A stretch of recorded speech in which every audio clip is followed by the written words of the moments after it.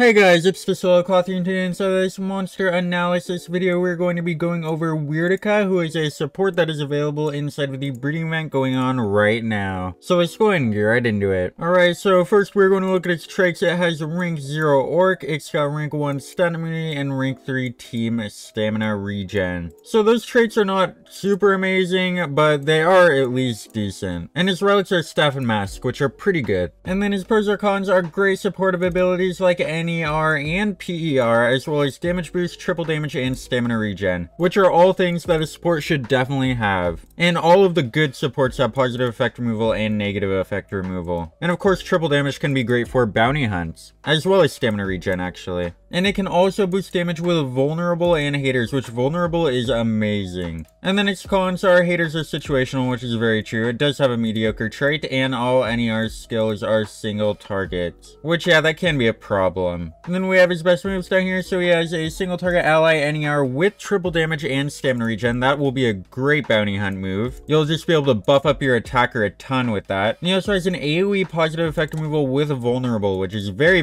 good. And she has a positive effect removal with vulnerable and damage reduction single target, and then an ally NER with damage boost. And that one has 0 cooldown, which is amazing. So yeah, not having an AoE does suck, but at least she does have a 0 cooldown move so that you can just spam it. And the AoE positive effect removal is very good, especially since it has vulnerable. So this monster is very amazing. It has all of the things that a great support should have, and it would be a great monster to add to your collection in order to use for bounty hunts. Since of course it has negative effect removal, positive effect removal, and triple damage and vulnerable. All of those are really great for bounty hunts. And the haters can be really good too, depending on what monster you are fighting. So that is when we have for this video. Definitely try to breed this monster in the current breeding event, and I'll see you guys in the next one. Don't forget to like, share, and subscribe. Goodbye.